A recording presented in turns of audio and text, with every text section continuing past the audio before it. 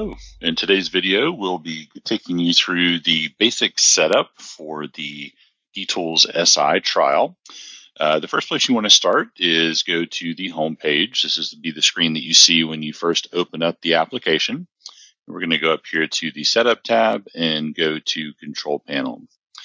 Now, there's a lot of settings here in the DTools SI application.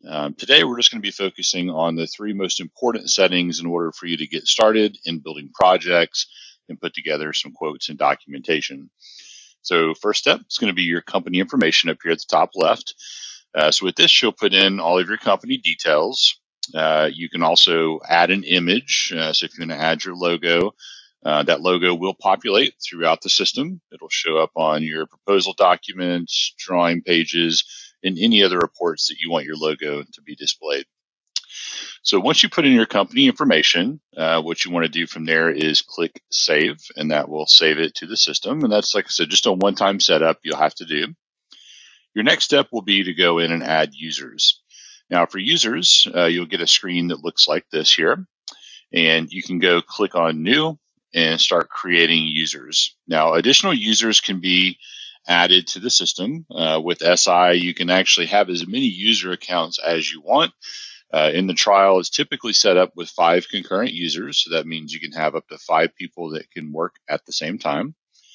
Now, for the basic information to use the SI system, you'd want to put in your name, put in an email address, and then you can put in a mobile number. That's optional. And then you can also set a role. So what we'll do here, I'll go in and set one up here for myself. Put those details in.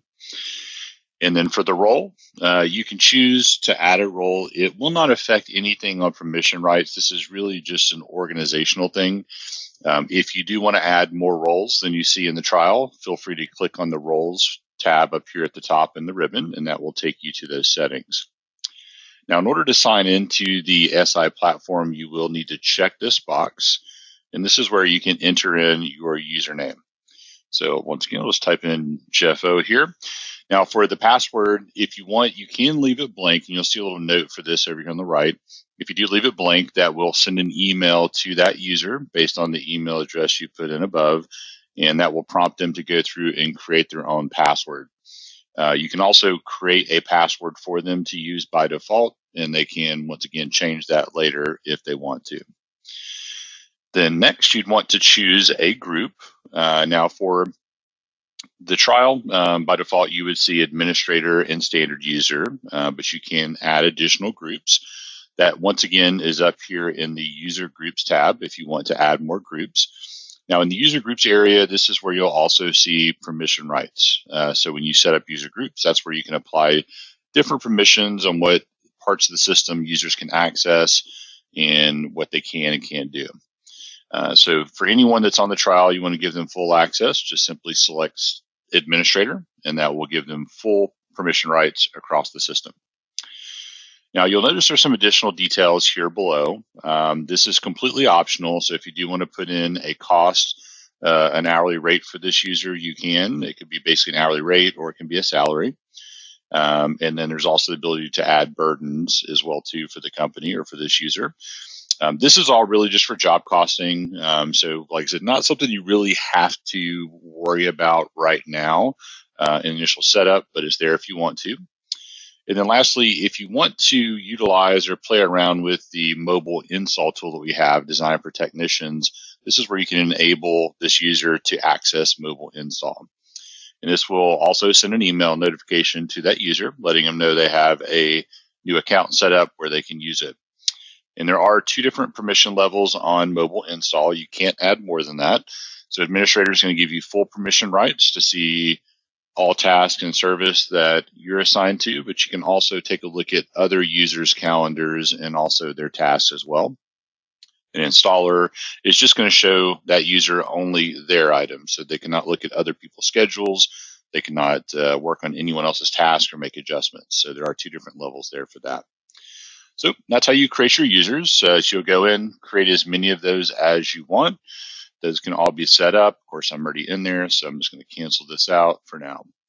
So that's how you create your users. So feel free to create additional users. This will allow for additional concurrent users that can be in the system at the same time. So once you've completed your user setup, the last major thing you want to worry about for the initial setup of the SI system is putting in your labor rates. Now, when it comes to labor rates here in the program, you're going to have a few phases listed on the left. So you're going to have rough-in, trim, finish, and programming are your default phases. And as you can see with mine, I've created a few additional ones that's completely optional. So the way that labor works in our system, it is linked to phases, which allows you to put a specific labor rate in for each phase of your projects. Now, if you would like to rename these phases that are in there, perhaps rough-in to pre-wire or first fix, feel free to do that as well. But when you go in, the most important one on this, you'll see there's a lot of options. This is the most important one, base labor. So that is your core installation labor for that phase. So this is where you can put in your cost per hour. This is where you put in how much you charge per hour for that phase. And then down below, you'll see a few additional labor types: miscellaneous, management, and design. So we put this in if you would like to allocate some additional labor on top of the base labor that you have in here. Now, this is done with different rates if you wish, and you can also utilize a factor. So your base labor is going to be dropped in at 100% by default, but you can also add additional labor types like management and design labor as a percentage if you wish. So, for trial purposes, if you just want to get in and get going quickly, I would worry just about the base labor. Put in your cost, put in your sell price per hour. If it's the same across many of these other phases, you can just simply go here to trim and say, hey, let's copy that from the one we just set up. Go to finish, do the same thing, copy from, and then programming, that may be a little bit higher than your installation time, so feel free to set that there. So once you've got that created, the good news is you're now set from a labor perspective, and the system will start estimating and tracking labor for you when you build a project.